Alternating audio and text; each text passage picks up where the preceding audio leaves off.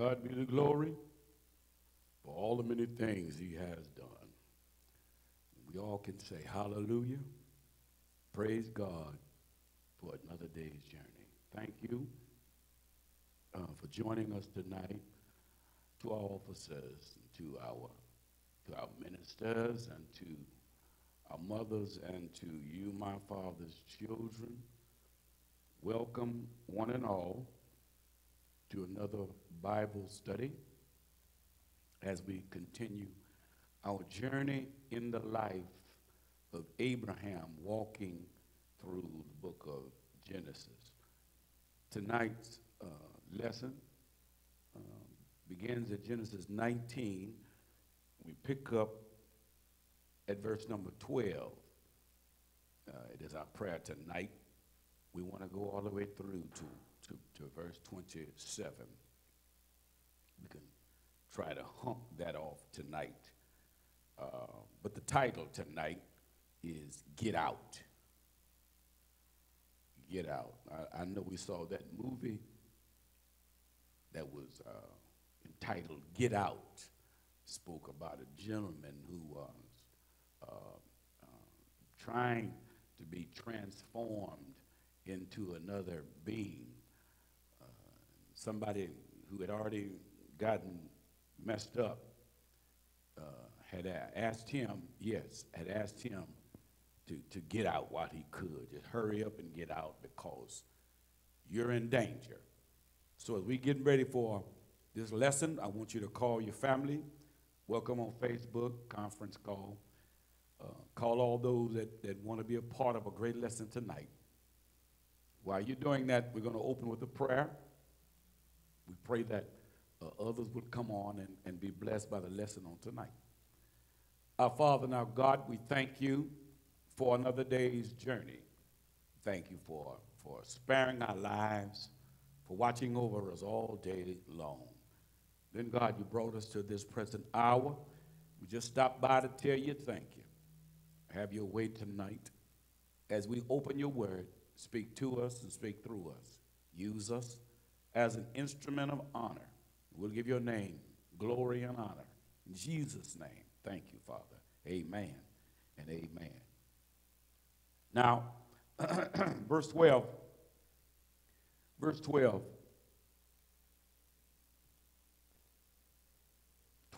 14. And it reads, and the men said unto Lot, hast thou here any besides a son-in-law and thy sons, thy daughters, and whatsoever thou hast in the city, bring them out of this place. For we will destroy this place, because the cry of them is waxen great before the face of the Lord.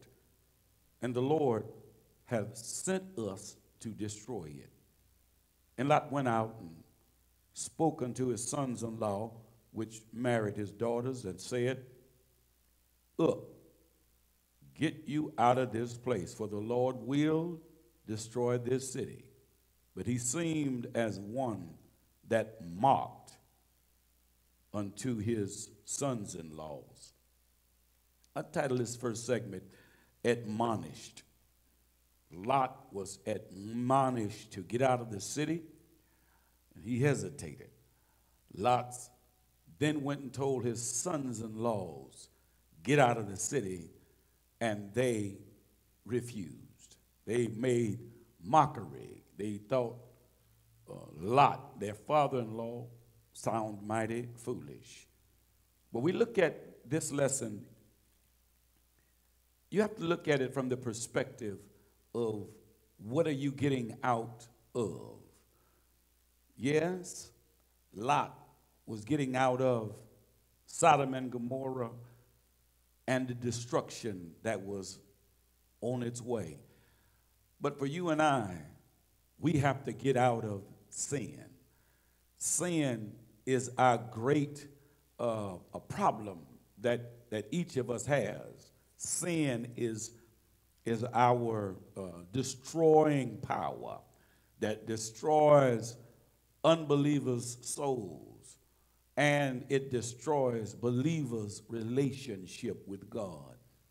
And so the message tonight is to encourage all of us, get out of sin. Get out, get out, get out. It will consume you. You will be consumed by it. And it's time now to get out. God has saw enough.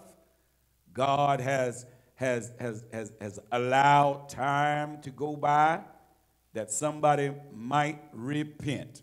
But needless to say, no one repented. No one. No one repented. No one wanted to get saved but Lot and his wife and his 2 daughters.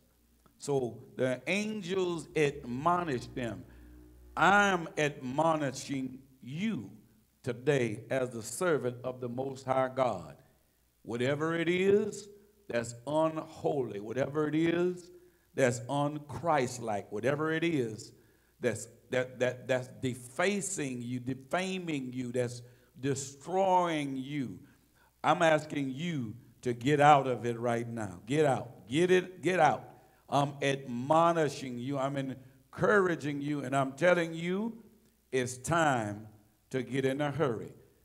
This COVID should have admonished all of us to make sure that our lives were ready to leave here at all times. We should have been encouraged.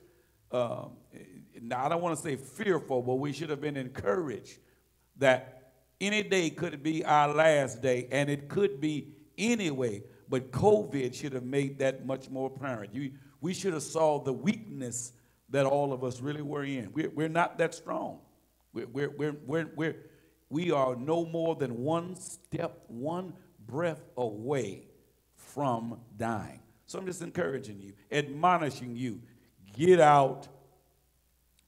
The Lord, because the Lord sent them to destroy the city. They weren't going on their own. God sends people your way to just make sure you would just wake up. If you would just wake up. Amen. Look at how he moves from verse when he was in the house, the angel spoke to him. He had to go out of the house to speak to his sons-in-laws, and that's when they made the fun of him. They laughed at him. They didn't take it serious. A whole lot of people not taking me serious. Your life is no more than a breath away. One writer said, our life is no more than a vapor. At any moment, we all are sick enough. We have something floating in our bloodstream. Something outside of us can take our lives. And so I'm just admonishing you. I'm encouraging you. Get in a hurry for the Lord. Verse 15, 16, and 17. And when the morning arose, then the angels hastened Lot, saying, arise, take thy wife and thy 2 daughters, which are here, lest thou be consumed in the iniquity of the city. And while he lingered, the men laid hold upon his hand and upon the hand of his wife and upon the hand of his 2 daughters, the Lord being merciful unto him. And they brought him forth and set him without the city. And it came to pass, when they had brought them forth abroad, that he said, escape for thy life. Look not behind thee, neither stay thou in all the plain. Escape to the mountain, lest thou be consumed. Isn't that something? I call this advise. This section is called the advise. Amen. If you can put your phone or your Zoom on silent, please. On mute, please. Amen. And so, advise. The angel had to hasten Lot. He had to hurry Lot. He had to make Lot get in a hurry. Amen. He says, I don't need you lingering. I'm advising you to get out of town, and then I need you to do two things. Don't look behind you longingly, and escape to the mountain. That there is no escape but to the mountain.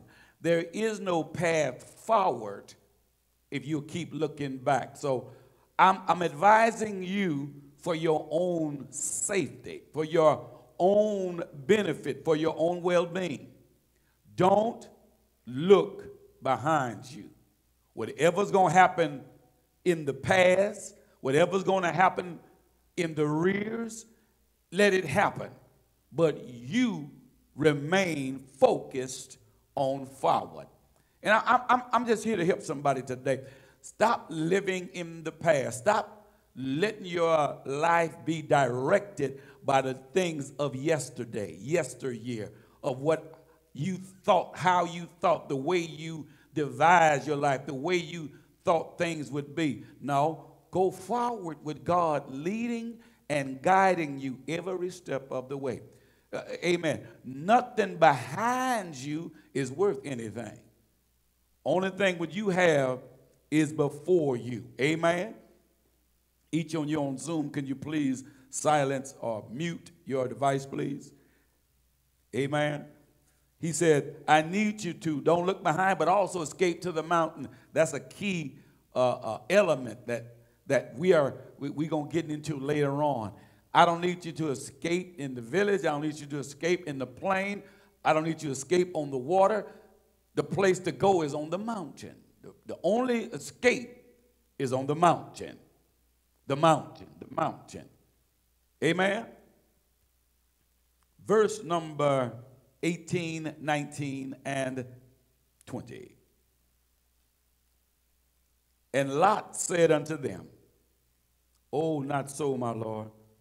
Behold now, thy servant hath found grace in thy sight. Now thou hast magnified thy mercy, which thou hast showed unto me in saving my life.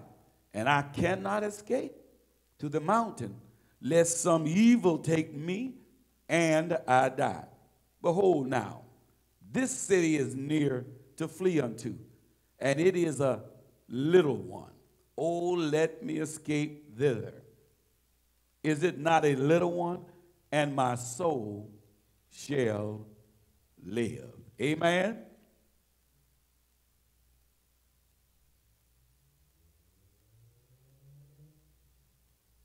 I call this one the argument. Lot was instructed to escape to the mountain. Lot made an argument, since I've been shown extended mercy, since I've been extended grace, since you've been showing me favor, I don't want to go to the mountain.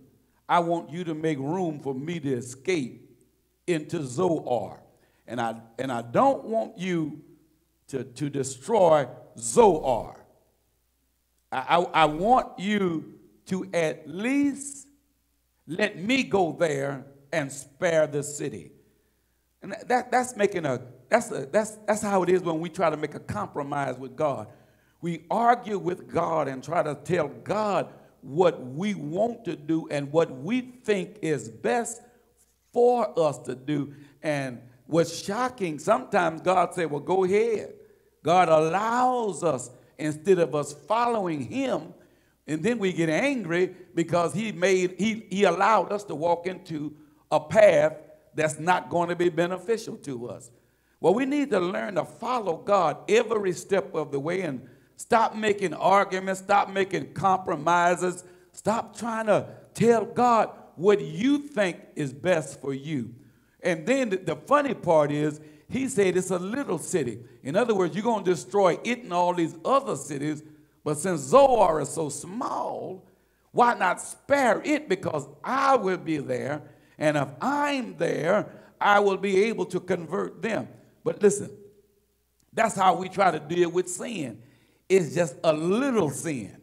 It's just a little bitty sin. If it's just a little sin, is something that should not cause me no problem. But I'm here to tell you, any sin is too big with the Lord.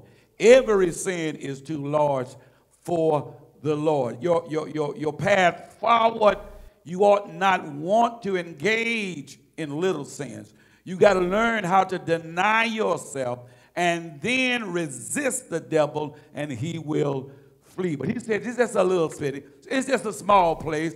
It's somewhere that you're going to destroy, but if I'm there, you can spare it. Look at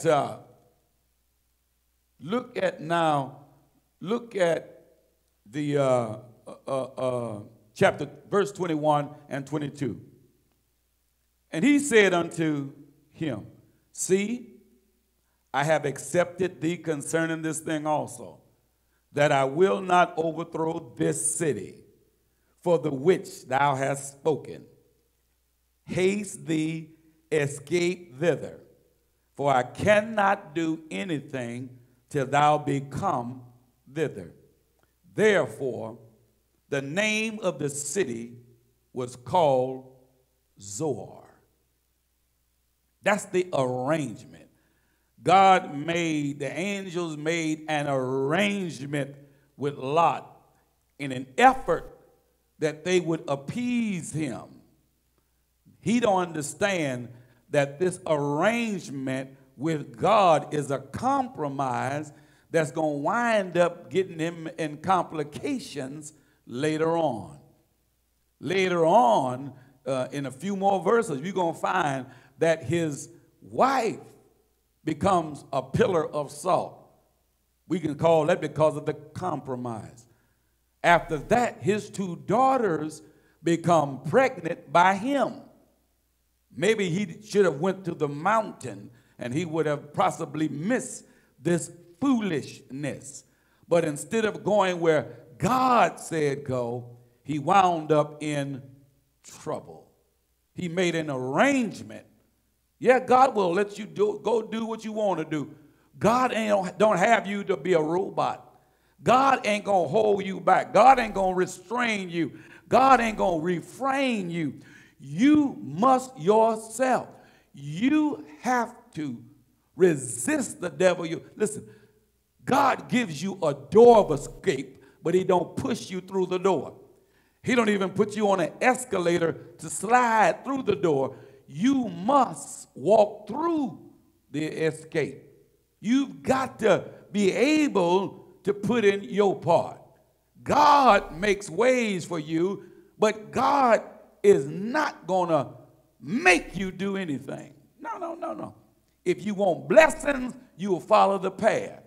If you just want to go through life and stumble, God will allow you to do that because man is a free agent.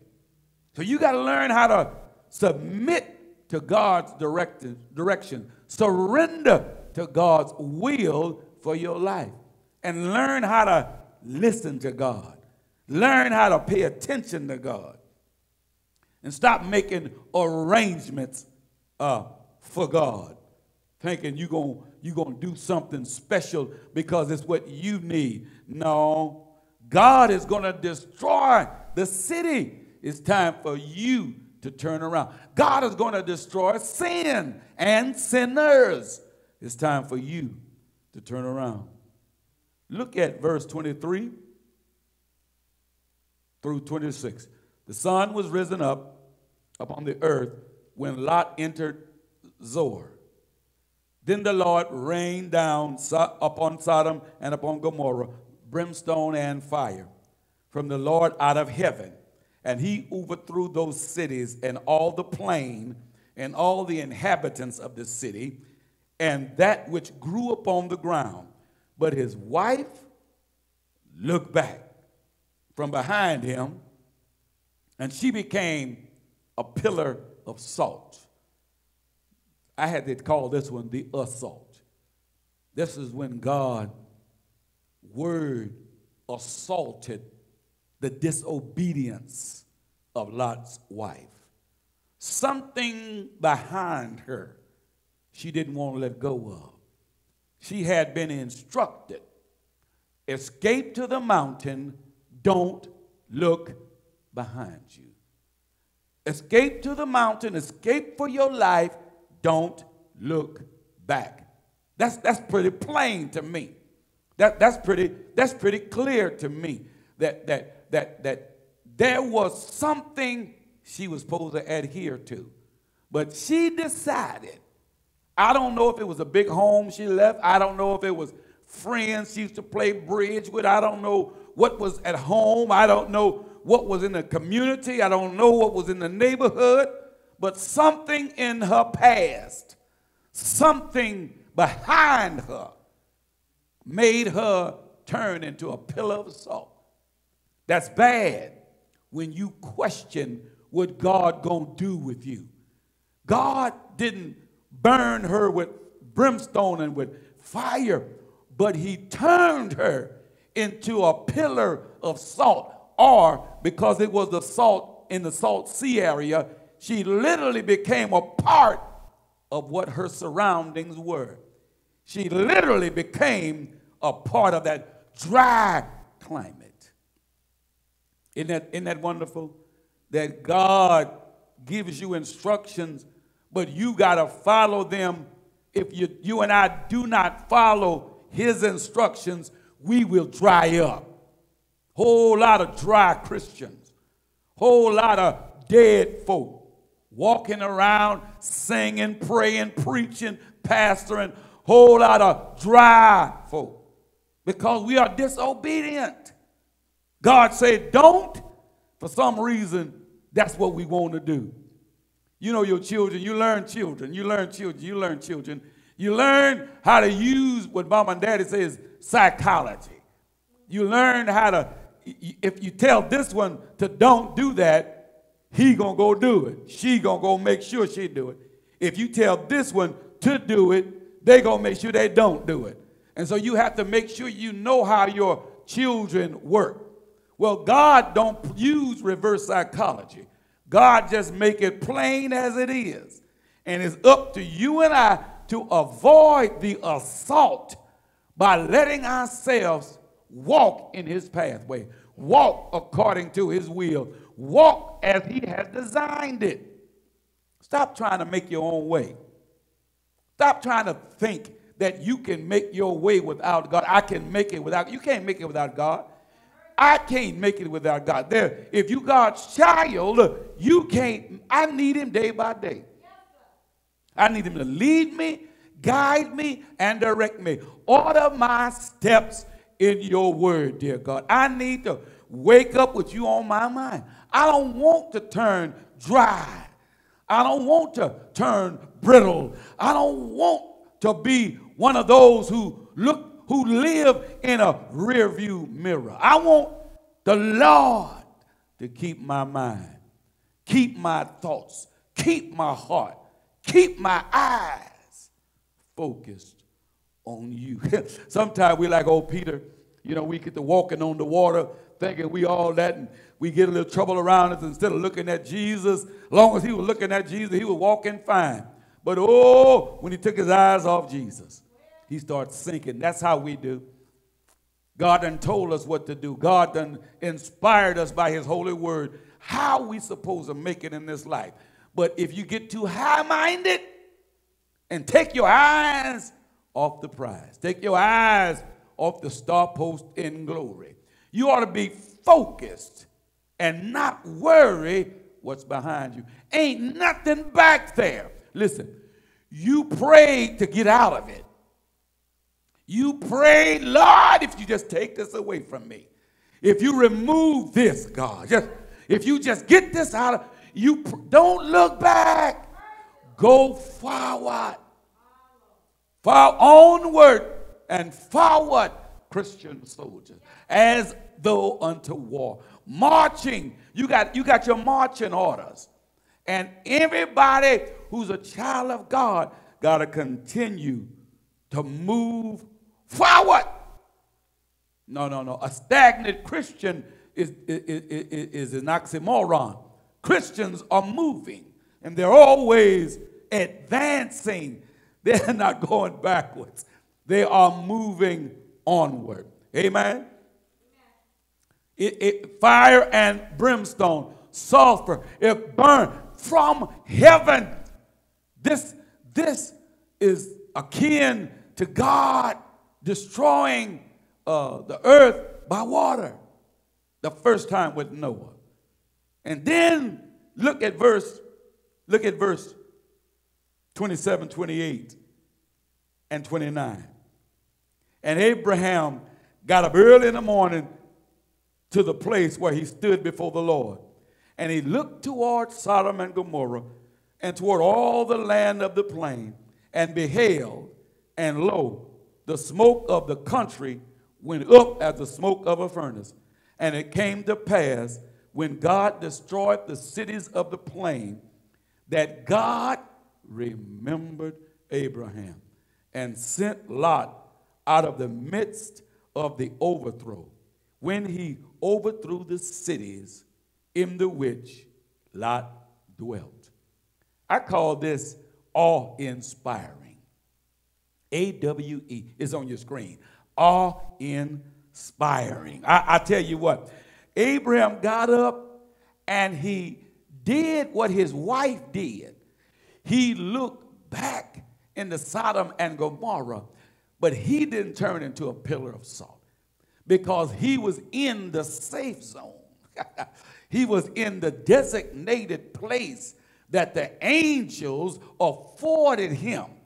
The angels allowed him to escape the fire in brimstone in Zoar that was to receive the fire and brimstone. So when he got to the place of safety, he looked back.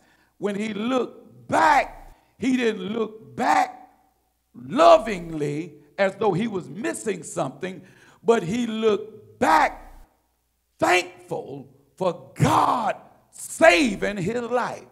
He looked back in the mindset of, look at the wondrous works of what God has done. God remembered. Oh, that's what the Bible says. God remembered. When he saw the smoke, when he saw the furnace, it was all consuming. And the Bible says, God remembered. Now, it didn't say God remembered Lot, but God remembered Abraham. That's key. That's key. The key there is because Lot's escape was predicated on Abraham's covenant, upon Abraham's relationship, upon Abraham's agreement with God. He remembered the covenant. Somebody about to shout in here. He remembered the covenant with Abraham. In this text, Abraham is like Christ. And that's the good thing about it. Lot didn't live holy enough. Lot did not even help to even turn his wife around. Lot was getting ready to mess up. But Lot was not spared because of Lot. Even though Lot saved the angel, or brought the angels into his home, and Lot fed them and clothed them and comforted them, rather, even though he did all that, that didn't mean nothing. God remembered Abraham. And that's the good news about you and I. I don't have to worry about having a relationship with God because of Dunham. I don't have a relationship with God because of my daddy. I don't have a relationship with God because of the Friendship Church. But it is because of Christ Jesus. Thank God when God looks at me, when God looks at you, when God thinks about you, when God considers you and your well-being, considers you. Isn't that amazing? That ought to be awe-inspiring. That ought to make you look at the glorious love of God in Christ Jesus and love Christ simply because him taking your place. Think about Christ spreading his love to a wretch like you and I. Think about that. Unworthy, but God remembers Christ. That's good news to me. I'm grateful to God. I'm not standing on my own, but I'm standing on Christ. I'm not living on my own, but I'm living in Christ. Amen. I thank God that if you are saved, you got Christ. You can thank for that. If you are not saved, I'm telling you tonight, get out. If you are not saved, I'm telling you, get out before it's too late. If you know anybody who's still unsaved, get out. The time is now. God is on his way back, and he's going to destroy sin and sinners. So those who love sin, get out. Get out while the blood is running warm in your vein. Because once we lay you down, once them pallbearers bring your body in, it's too late. Once your eyelids close, it's too late. Sinners, get out. Born again believers, if you are entangled in sin, get out. I'm telling you right now, repent. Repent. Acknowledge that you messed up. Tell the Lord, God is so loving.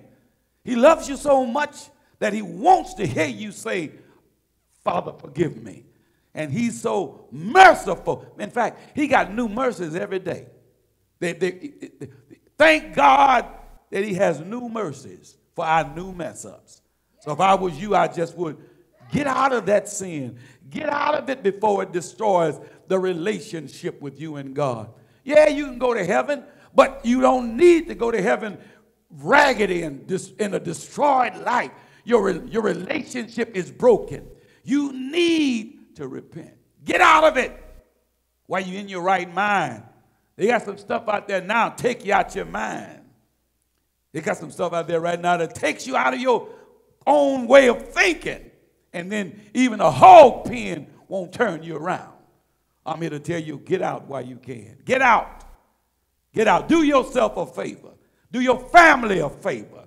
Do your children a favor. Do your mother and father a favor. Get out. Get out. Tell the Lord, today is the first day of my life. I'm going on, and I'm going on today. Well, God bless you, and may God keep you. Let us pray. Father, thank you for tonight. Thank you for your message. Thank you for your lesson. We pray that you will bless your people. Lay your hands upon us and strengthen us. Use us as we go out to our various communities. We pray that you will speak for us and speak through us, guide us every step of the way, that we might win some lost sinner, that they will see that Jesus is the light of the world, and they will see that he is their way out of darkness, and then they will want to get out of that dark life. They'll want to be set free from sin's power. We do thank you, Father. We give you glory. We give you the honor. Have thine way. In the name of Jesus. Hallelujah. Amen and amen. Well, God bless you tonight. Thank you for your presence. Thank you for your participation. Thank you for all of your prayers. We pray we'll see you on tomorrow night at the SOS prayer line. We do have a home going tomorrow. That'll be by Sister Shirley Nelson. Thank you. Shirley Nelson, also known as Tina Hunter. So we want you to come out tomorrow and see that at 12:30. It'll be on virtual, if the Lord says the same. We want you to take part. Zoom and on Facebook. But be a blessing to this family, praying with Sister Shirley Nelson, children, and all of her sisters and brother. Pray for them. Pray their strength. Sister Sarita Allen, pray for that family. That's a part of this family. We pray that you will stay connected with the church family. All minds are clear? Thank you and amen. We'll see you on tomorrow if the Lord says the same. Go with God and go in peace. We love you. Good night. Good night. Sister